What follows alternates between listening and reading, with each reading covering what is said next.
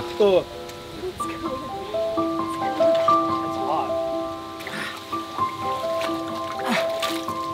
Hurt my ankle. Okay. No. I'll blur it. Whatever. Uy, balik ka dito. Balik. Uy.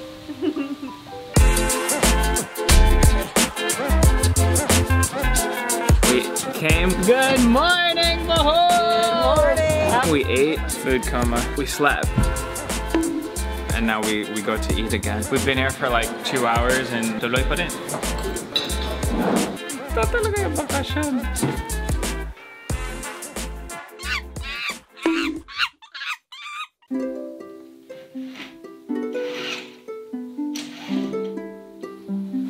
If you were to ask me what my perfect day would be like, today is that day.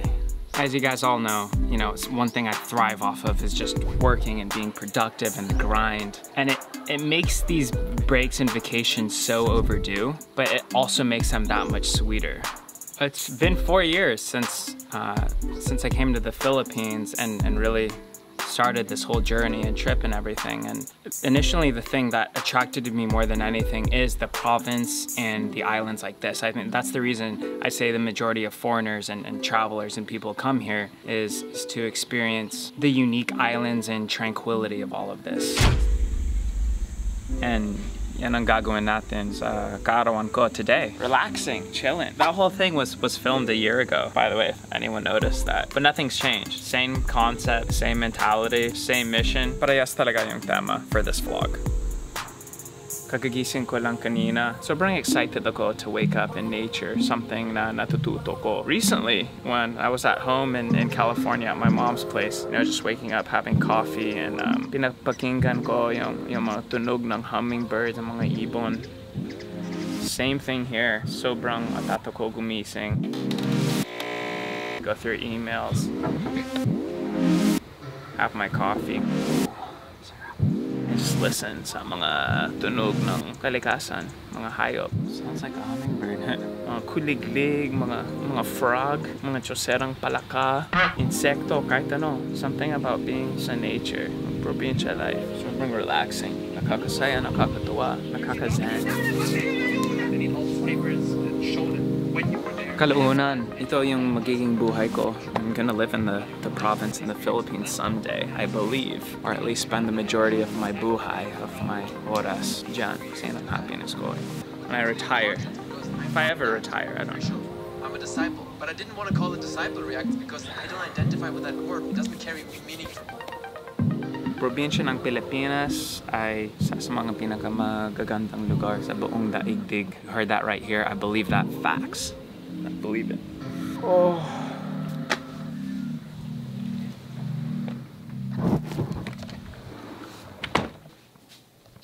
Good morning. You ready to get the day started? This is cute. The little dusters that you start wearing. I really like that. Thank you. Alright, bago tayo magsimula ng araw na to, I want to exercise kasi recently I realized that, you know what, mas madali mag-exercise araw-araw rather than when you have time to, if that even makes sense. Kasi it's just something about consistency. Once you prioritize it and you make it part of your buhay, parang brushing your teeth, you have to do it. Okay, 15 minutes lang, 10 minutes lang, sobrang madali. Just do push-ups, go on a walk, do squats, home workouts, which I can do a whole vlog on that for another time. Para sa akin, mas madali mag-exercise araw-araw, and I've been doing that for 2 months now. I feel better than I've ever felt in my entire life.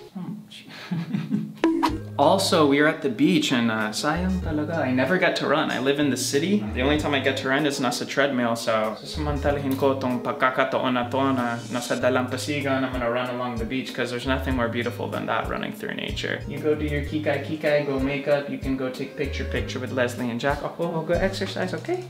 Okay, have fun. Sige. Oi! Ready to jog? Oo. Sama ka? Let's go. Let's go. I just got these glasses na may speakers in them so you can exercise and listen to the music while you run with it. I've never heard of that. I never heard of such a thing. So I guess dito yung speakers. Zungle Viper is what they're called. 2 hours later. Tapa! Back. Ready to go? Sobrang pawis mo. Jogging. Mga Becky, ready na kayo? Oo, ready na, ikaw. Inaalay or dinededicate tong vlog na to sa inyong dalawa. Sa lahat ng mga tao na nagtutulong sa akin, lalo silang dalawa, pati si Irma. And alam mo yung mga original, si Mudra, Pudra. Lahat kayo, salamat sa pagbabuhay ng job ko, sa career ko, and sa inay, sa pagluluwal sa akin, sa simpanununan mo, or whatever. Ano to? Sinapupunan. Sayang sinapupunan. Alam mo na, let's explore. Bohol. Bohol. The city named after a shoelace. Joke. A few moments later. Ano sila sa labas?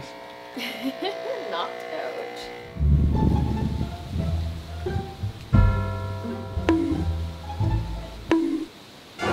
Tara mga chong-chang, puro petiks kayo, tara, gising-gising. Daig na maaga pang masipag. Kung may tiyaga may nilaga, keep off the grass. Bawal umihi dito, alam mo na. Grabe, bangag. Masyadong maraming champagne kagabi. Alak pa more. Tara, tara! Hi po! Alright, so ngayon pupunta tayo sa Hinagdanan Lake. I don't know.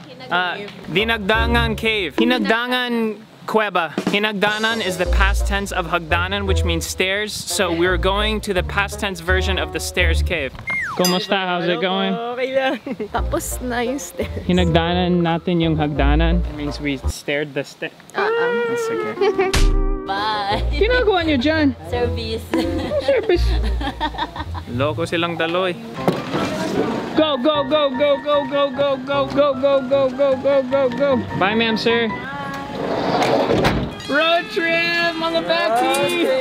So ginawa na natin yung chocolate hills. I've seen the big python. We did the tarsiers. We've done all the normal stuff you usually do dito sa Bohol. Kung gusto mo nakita yan, it's all linked below. We've explored most of Bohol. Pero ang hindi pa natin ginawa pa hanggang ngayon ay yung Hinagdanan Cave, which looks really cool. So yan, something new, diba?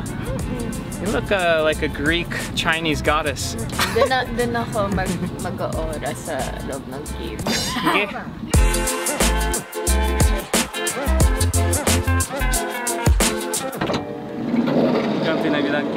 Let's go! Basta mga bata. Asan po yung kuweba? Ayun. Sige. Salamat. Tara guys, tara. Let's go.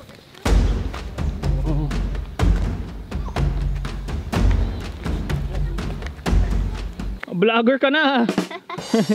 Musta po? Asan po yung kuweba? Hagdanan Cave. Oo. Naku! Sabi ng mga bata dito. Ang gulo dito, pre. Mga prankero tong mga bata. Idol, asan yung Hinagdanan Cave? Sige. Wala kasi karatula dito. Puro mga tao. Nagdadun, nagdadin, nagdadan, nagdadyan. Alam mo, something I learned, is yung bulaklakaw na to, ang tawag dito ay kalachuchu. So, sa lahat mga chuchu, anong yan? Maura ka sa kalachuchu. Tama ka na sa yung pagchuchu na yan. Para bata. Batang mangyan. Let's go mga bakla. Ayun pala. Thank you. Ay po. Dilim. Good thing we brought the limb cubes. Ayos, ha?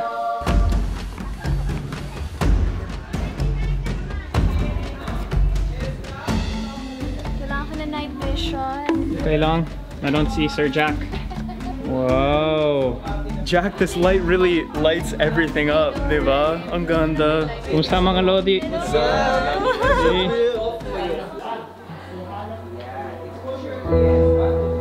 Wow. Ingat sa kahit anong step. I see why it's called Hinagdanan kasi ginawa nila hagdanan yung mga bato.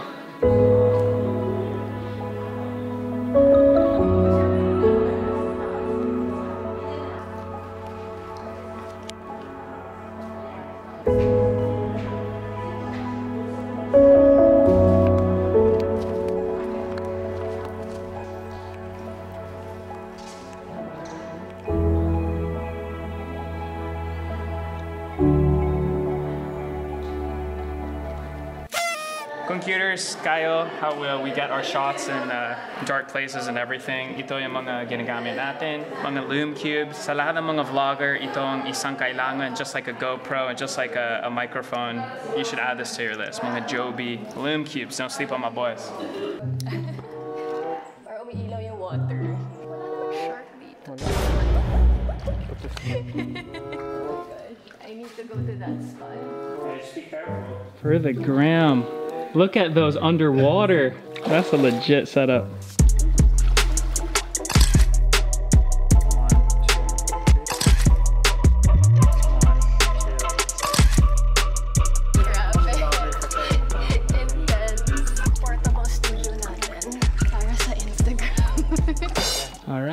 Success na tayo. That was some extreme photography. That was one of the most extreme photographies we've done. The #1 was in Iceland. Brought our Christmas lights in.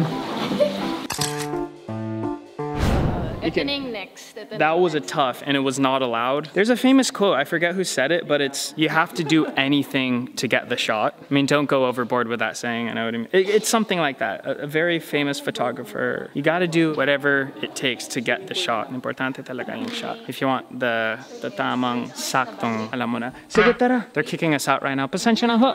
Pasensya na po. You're one of vlogger. Hindi ako yun.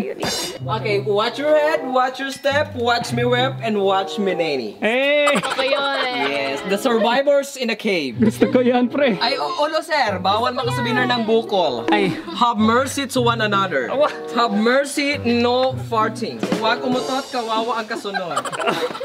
Have mercy on us, don't fall down. Comedian tayo sa baba, ah. Wag umutot, walang survival. The survivors in the cave.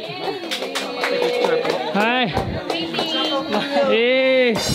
Habol sunset, habol.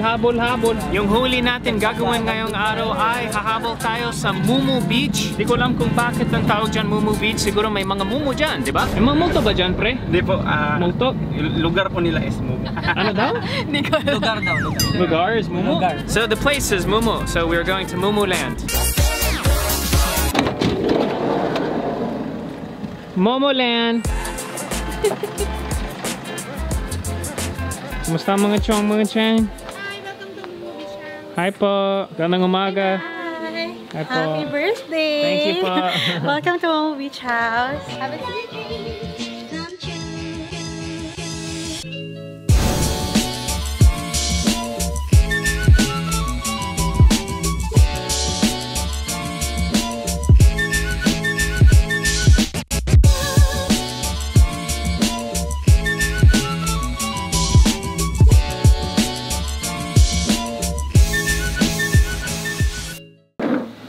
So we got some good drone shots of the beach. Now it's time to eat. What we did for an entire day yesterday. Yan lang ginawa natin. Chibog lang. Kamori. The Kamori. In Tagalog, kamote. The Barado. water. Pakiulit sinasabi mo? The kamote, the watermelon, the pineapple, and the mango. Ako ba yan? Poblacion. Pobs, dude, pobs. That's what they say. Say poblacion. You're trying too hard, dude. Pobs, bro. Pobs. Now we on some new shit. Always be the Accent ko ba yan? Mangyan and the Chongo accent. Watermelon. Sabihin mo yan, watermelon. Watermelon. Watermelon. Pineapple, watermelon, kamote. Ikaw, Pineapple. kamote, watermelon. Watermelon, pineapple, and mango. Kulit mo. Shop merch, link below.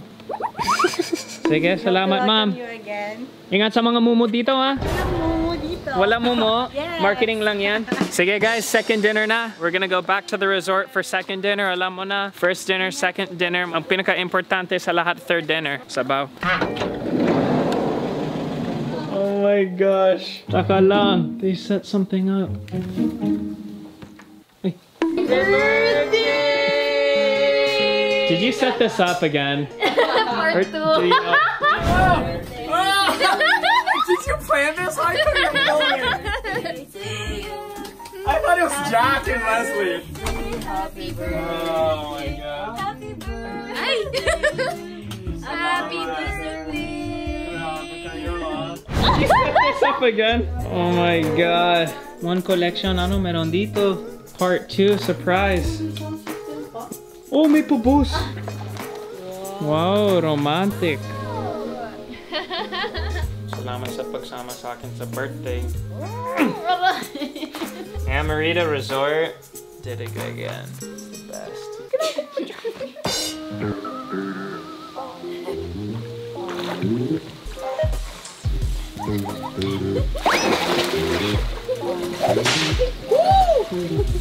Sakto, which I know you think is cold.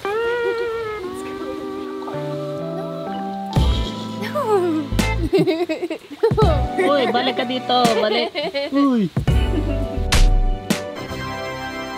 Shopao is officially out and available. Swipe up and get that fire. Let's go, baby. Damn, baby. Caught every star in the midnight sky. Caught every star